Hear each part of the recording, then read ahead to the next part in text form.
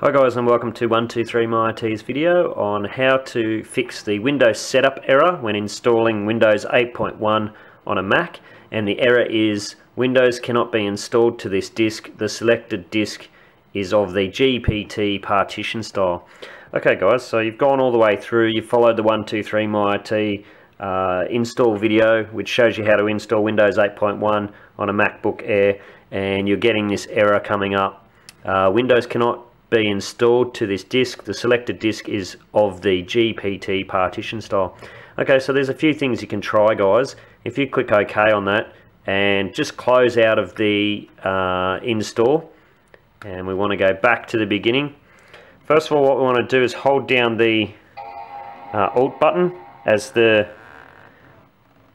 Mac is starting up, and you should get a Windows partition and also an EFI boot partition there. You can try either one of these. You select either one of these, but I would probably recommend, if you're having problems, try the EFI boot partition. Otherwise, the other tip that you could do is boot back into your Mac OS drive, log into it, go to Go, and then go to Utilities, go into Disk Utility, click on your untitled disk. So this is the disk that we want to install Windows 8.1 on. Click on Erase, go down and select exFAT, and then click Erase. Alright, and then just click Erase again.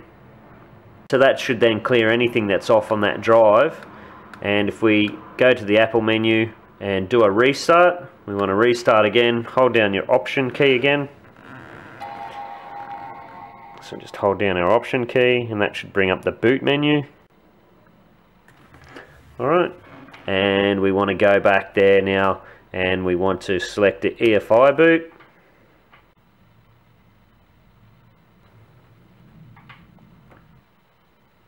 We just want to hit enter, put in the key, and you can get this from the 123myIT website if you're using the Windows preview version.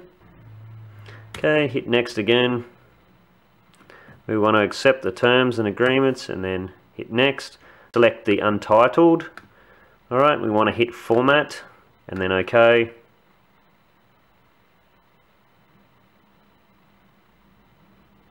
Alright, and as you can see, the error message is now gone, and we have our next button down the bottom there. Alright, so we hit next, and then it should go to the install screen.